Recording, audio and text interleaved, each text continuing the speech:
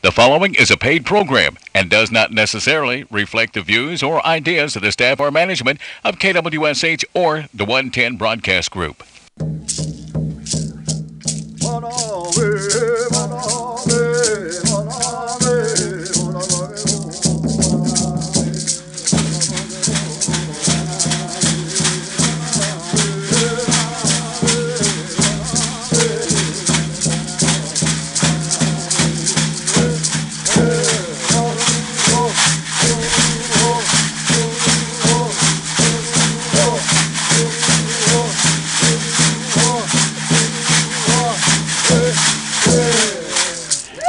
Good morning and welcome to the Seminole Nation radio program. I'm your host today. My name's Edwin Marshall, as I am every week.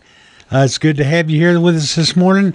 I'll tell you, we got a lot of people out of pocket this morning. Jeremy sometimes is on the show with me, and he's got a sick kid at home, and Bo's got a event with his daughter, I believe, at a college, and everybody's out of pocket. Nobody but me and Mark Williams, the indomitable Mark Williams, behind the camera this morning.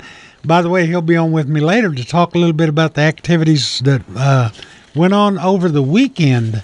As you all may know, Mark is he's not a photographer, he's a cinematographer. He does short films and things like that and does a great job.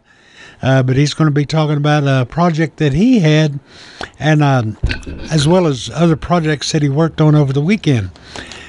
Before we get started, moment ogida hayui alaga to nomade. Shimanoli idol with a nomad nagio naga moment nagio kilkized nomad ozagad. Chimokil kizid agin gomatlani idonor. Moment anio nagades amokil kizip huish kunskinoad. Moment Ebo mawi kitskinoad chimokil kizibira as weebis. Moment mawi kanskat. Bo White Killer. Robert Bo White Killer. Mahongat gonna know my day 405-382-1010. Man marundu idundor. All right. I'll tell you, I always want to remind everybody about our friends down at the Seminole Quick Pick down at the corner of Highway 9 and 99 here in Seminole. They're your Sinclair station.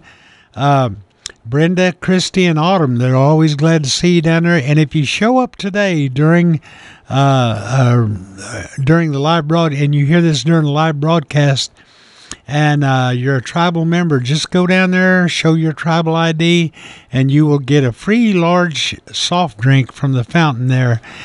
So that's from our friends down at the Seminole Quick Pick. All right.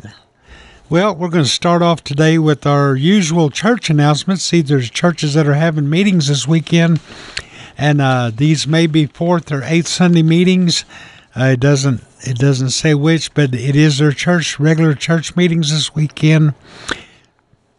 Although there are other churches that meet every week, these are 4th or 8th Sunday meetings only. First of all, Artisy Baptist Church, that's over near Eufaula, is having a church meeting this weekend, as well as Beaver Baptist Church. I believe Beaver Baptist Church is located down in Cherokee country.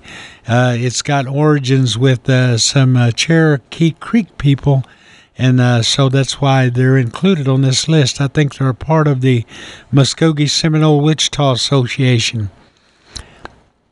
Also, BMO Baptist Church up near Bixby, and Bird Creek Baptist Church near Sassaqua, Buckeye Creek Baptist Church, and that's over near IXL, kind of down around Castle. Deep Fork Kilubby, that's near Shakota. Faith Baptist Church in Dustin. Hickory Ground number 2, and that's over near Henrietta, between Henrietta and Dustin. Little Casita, Miccosukee Baptist Church, just out here, just a little south of Seminole, a couple of miles. Middle Creek number 2 Baptist Church, that's over near Holdenville. Montezuma Baptist Church, and that's over near, between Okemah and Okmulgee, out there way out in the country. Okfuskee Indian Baptist Church near Eufaula. Pecan Grove Methodist Church, that's over north of Holdenville. Rock Springs Baptist Church near Sassaqua. Sand Creek, Eufaula Indian Baptist Church near Wewoka. Tomo Josie Indian Baptist Church near Lamar, and Wetumpka Indian Baptist Church, and that's just a couple of miles out south of Wetumpka. Those are your church meetings for the week. If you'd like to go out and visit, I know they'd all be glad to have you. And speaking of Rock Springs Indian Baptist Church, they have a CD, a 2 CD disc, limited edition of hymn songs sung in the Muskogee language. It's called Istijari Inyahegida, or Native Songs. For information on those, if you'd like to get one, you can call Jim C. Harjo at 405-683-1944, or you can contact Barbara Jefferson at 405-762-5243, or Rebecca Larney at 405-683-0556. They're raising funds to build a new roof on their church, and so they're using this to raise funds. So if you like one of these 2 CD disc collections for $20, give any one of those folks a call. That's our friends over at Rock Spring Indian Baptist Church. All right, coming up on November the 7th, or November the 2nd, rather, that's on a Saturday, Caney Chapel Church is having a singing starting at 6 o'clock in the evening. It's a Veterans Memorial Singing. All veterans are welcome and will be recognized. From Bowlegs, Oklahoma, you go 3 miles east on the Bowlegs Highway 59, east of Bowlegs on Highway 59. Also coming up in December on New Year's Eve, Mary Lee Clark Memorial United Methodist Church is having a New Year's Eve singing from 6:30 in the evening until midnight. That's located at 1100 Howard Drive, Del City, Oklahoma. All right. Going on right now is Tukpofka Indian Baptist Church Revival. Praise and Worship Revival. The evangelist is Richard Pickup. The theme is Come Follow Me, from a verse from John 8:12. That's October the 14th through the 18th, and that was started last night and go until the 18th, 7 o'clock each night. That's at Tukpofka Indian Baptist Church near Calvin. Also, starting tomorrow, Spring Indian Baptist Church in Sasakwa is having a fall revival. The evangelist will be Brother Larry Factor. The theme of the revival is the gift of grace. Starts at 7 o'clock every night. That's starting tomorrow. And if you'd like a ride, you can text 405-380-2146. All right, I have an obituary here I'd like to read. This is actually, the funeral has already happened, but it was after our last radio broadcast. Fred Tom Billy passed away on Saturday, October the 5th at Hillcrest Hospital in Tulsa at the age of 74. He was born January 17, 1945 in Sasakwa to Thomas Billy Sr. and Elsie Mae McGirt Faulkner. He attended Holdenville Public Schools. He was married to Marianne Fixco in 1962 in Holdenville. He was a self-employed plumber. He served his country in the Army National Guard. He enjoyed camping, fishing, grandkids, visiting family, and always working. Wake services were held last Tuesday at Hudson Phillips Funeral Home Chapel, and funeral services were also held at Hudson Phillips Funeral Home Chapel with Pastor Danny Faulkner officiating on Wednesday, October the 9th. I just wanted to make mention of that because we didn't get a chance to have an obituary last week, and I had a lot of regard for Fred Billy. He, a matter of fact, just recently did some plumbing work on my house. Fred said he had retired, but came out of retirement just to do that little job on my house, so I really appreciate him. Real pleasant fellow. I know he leaves behind a large family. All right.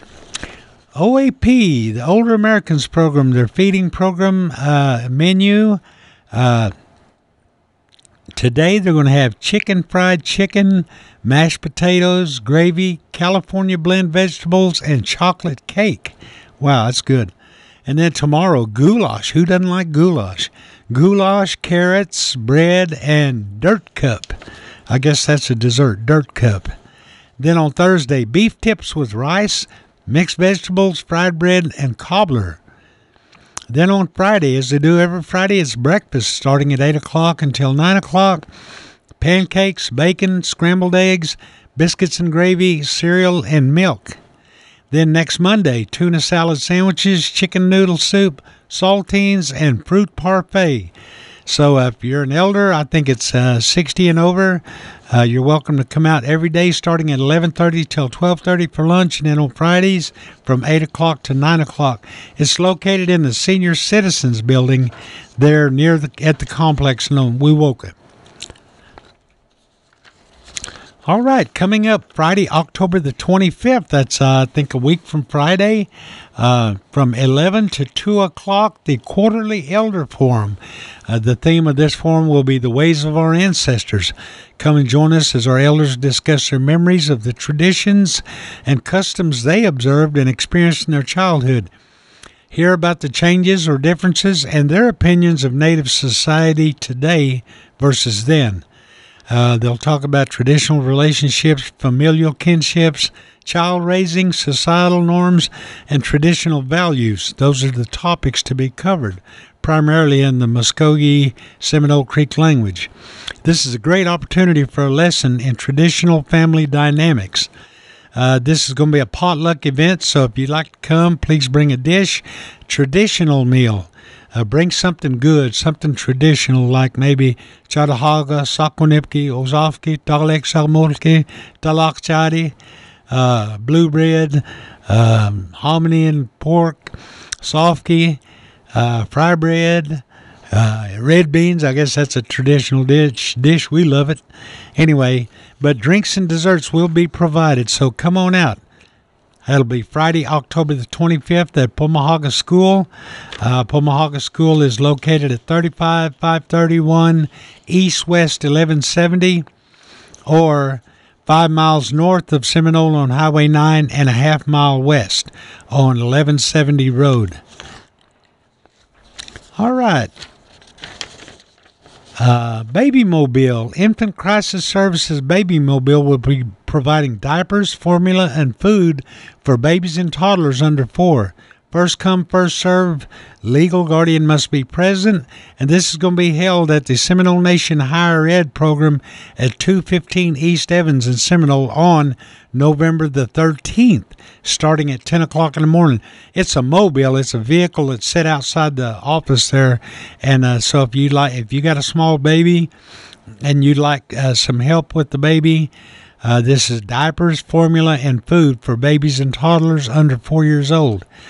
Come on out to Seminole Nation Higher Ed on November the 13th at 10 o'clock. All right, this one all the kiddos want to hear about, Halloween Carnival. Friday, October the 25th, starting at 5:30 in the evening till 7:30 at the Miccosukee Mission Gym.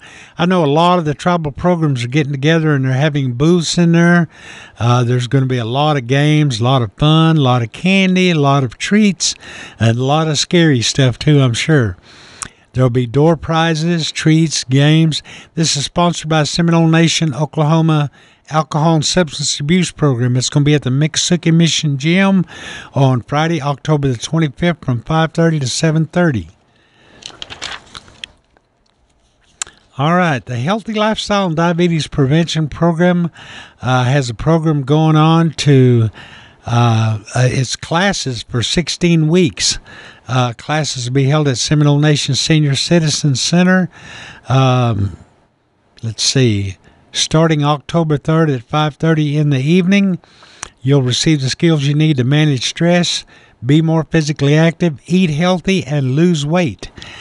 Trained lifestyle coach will be ready to give you all the information and all the assistance you need. For more information or to enroll, call them. It's at the Wewoka Indian Health Center, Community Health Department. Call them at 405-257-7364. Lifestyle coaches are Ron McIntosh and Myra McKitty. Cody Foster is the RN for the Tribal Diabetes Program. So give them a call. All right. Speaking of Cody, he's got a little situation that he has every Friday morning at the OAP when the elders eat breakfast. But from 7:30 to 9 o'clock, he has a little program called Coffee Talk. There's open floor topics on health. You can learn about what all those numbers mean that they give you, the A1C, your blood sugar numbers. They can talk about things that you need to do to maintain a healthy heart. Come visit with the Seminole Nation Diabetes Nurse Cody Foster. You can call him at 405-234-5276. And tomorrow at the Chavigny Wellness Center at the Miccosukee Mission, there's going to be a cooking demo starting at 10 o'clock to 11 o'clock with Ron McIntosh. He's a public health nutritionist with the Wewoka Clinic. For more information, you can call 405-234-5274.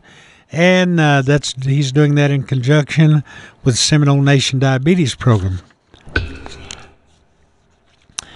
All right, the Seminole Nation BCR Commission is looking for a new design for Seminole Nation veteran tags, and we want you, the tribal member, to be involved.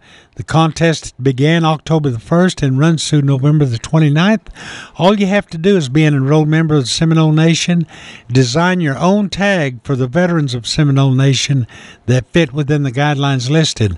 Then turn in your application and design no later than November 29th at 4:30. Applications may be mailed, emailed, or picked up at Seminole Nation BCR Commission during regular business hours. Their number is 405-382-8617. Coming up Thursday, Friday, and Saturday of this week, the Fall Break Basketball Tournament at the Miccosukee Mission Gym. It's being hosted by Tocobuchee Church, and it's to benefit their Christmas program. 3 games guaranteed. The divisions are girls age 3rd and 4th grade, boys 3rd and 4th grade, and girls 5th and 6th grade, and boys 5th and 6th grade. They're only taking 6 teams in each division. First and second place team and individual awards will be given out. You can contact Eric Clocko at 405-824-5197. Once again, the proceeds will go towards Tocobuchee Church Christmas program. And then there's a Fall Basketball Festival, a one-day tournament coming up on November the 2nd.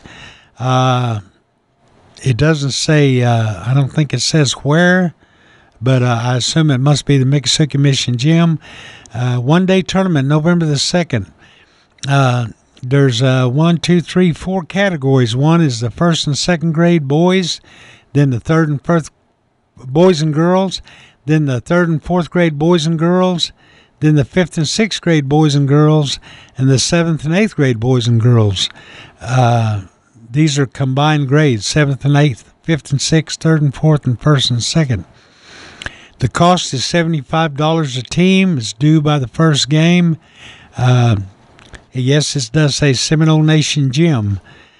Prizes, 1st and 2nd place medals in each division, only taking 4 teams per division. The deadline to enter is October 30th. For more information, you can call Rocky at 405-432-6574. Let's see. Did we have another announcement, Mark? Is that it?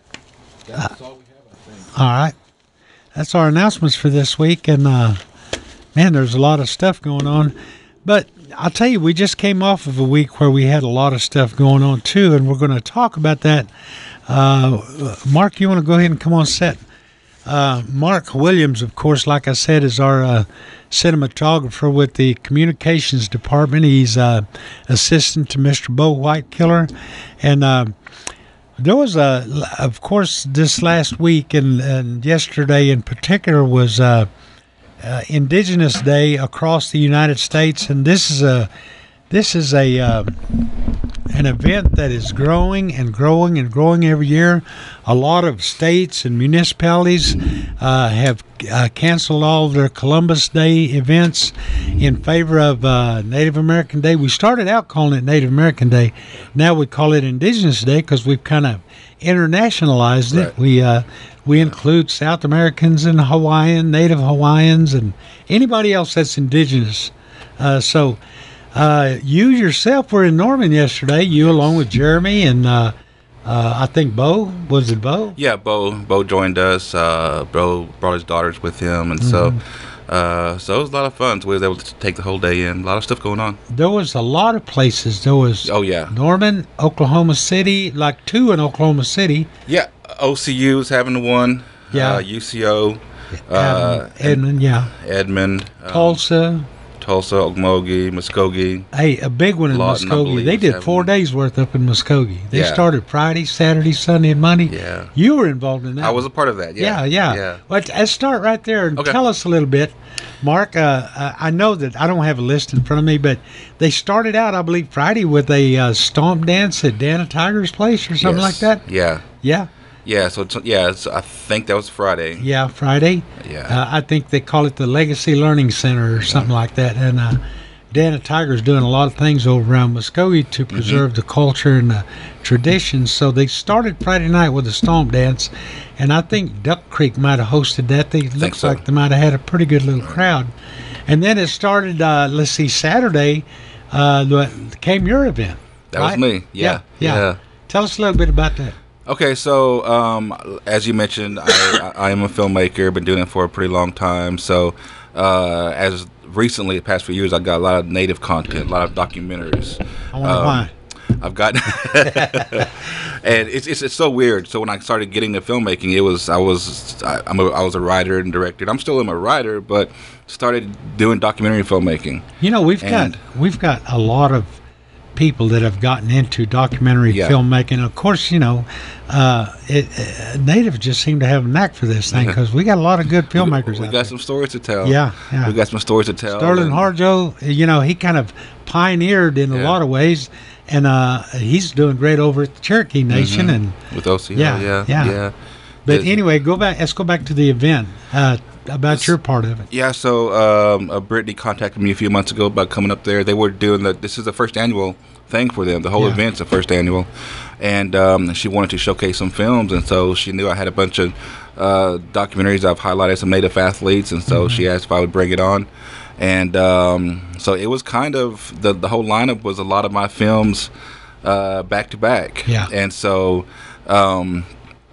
you know, with the Mark Williams extravaganza. It ended up kind of being something like that because of some schedule changes, and there was some hiccups, and so we had to kind of quickly revamp and move some things around. So it ended up being the whole festival was my films, and so which was kind of it ended up being kind of working in our favor as far as with Seminole Nation, because the very first short film I did with Seminole Nation was over Cheyenne Factor. Yeah, she's a softball player for OSU, so we was able to.